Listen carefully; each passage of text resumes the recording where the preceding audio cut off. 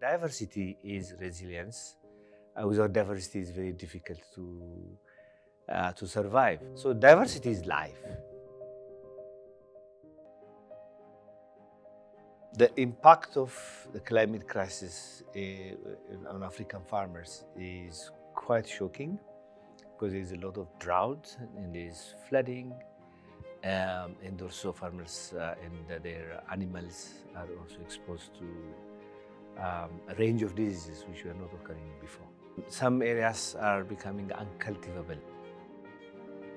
Ethiopian farmers have over 100 varieties of wheat, over 60 varieties of maize, sorghum, and teff, which is a very important crop for Ethiopia.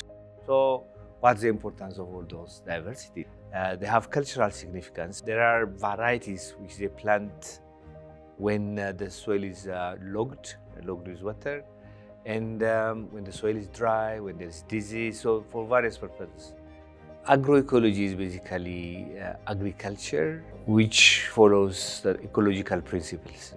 It's to increase productivity, for nutrition, for health, without impacting the environment, cultural appropriateness. All that is included in agroecology. It even supports the environment, in carbon sequestration. So that's why we say that agroecology is both for adaptation and mitigation. African farmers need climate finance because they haven't caused this problem to begin with. So the Western countries are indebted, so they have to pay their debt.